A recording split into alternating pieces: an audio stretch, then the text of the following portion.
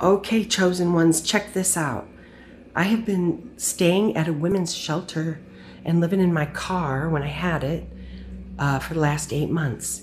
Now look at this apartment I got. The Lord gave it to me. It's beautiful.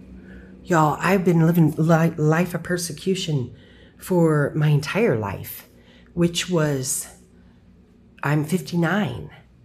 Look at this beautiful apartment he gave me. Y'all, it is such a wonderful story. It's a love story. He wooed me back through nature. It doesn't want to focus, which is fine. It's small, but it's beautiful.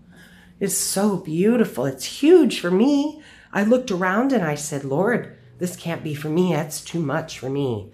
This is too much for me. And then I realized, y'all, it's a miracle if it happens. I don't know what he's got in store. I will never pretend to know what he's up to.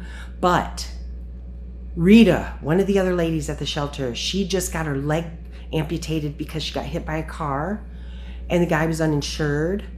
But this apartment, it's on the first floor and hers is on the 5th. So after she gets done, and she's a chosen one as well.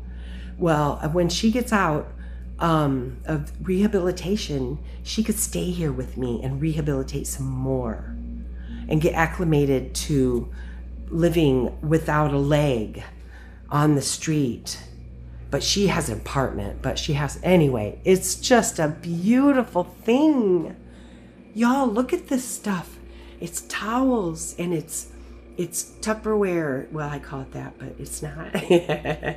Soap, it's everything. Look, this mug, this says it all. It's about the joy of the Lord. He's raising up his remnant. We're going to spread the joy. I already know it.